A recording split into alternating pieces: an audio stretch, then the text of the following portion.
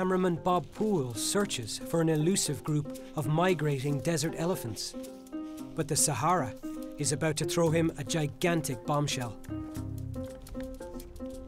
We knew that eventually there would be a dust storm, or what there they call a tempête.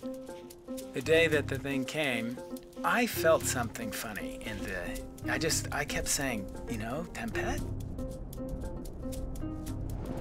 And then El Mehdi, who was with us, said, oui, grand tempête.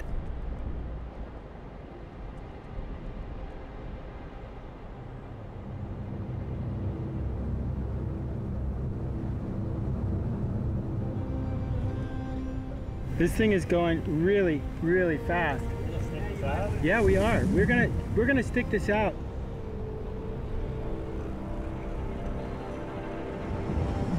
God, it's across the entire horizon.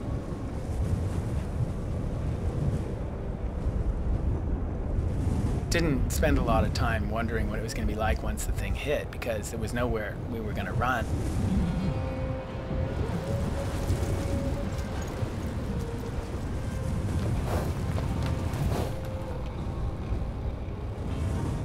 Scary, man. Look how fast it's going. And it was just wind, you know, with driving sand.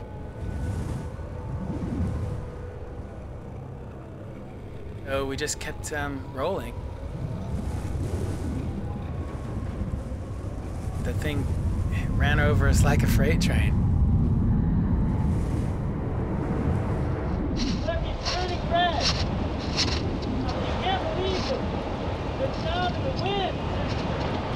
Oh, it's so scary. It's so crazy. We were there just watching this wall of sand come at us. And it got closer and closer. And suddenly it just turned red. And then it just went black. I mean, like black as in the middle of the night. And now it's just, we're hung down in the back of this cab. And the wind is just howling over our heads, blowing sand. And you can see, I don't know if you can see, but it's just bright red glow. It's like the world came to an end.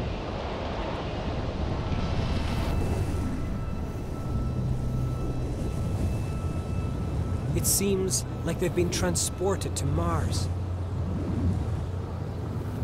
For 4 hours, the sand blocks out the sun.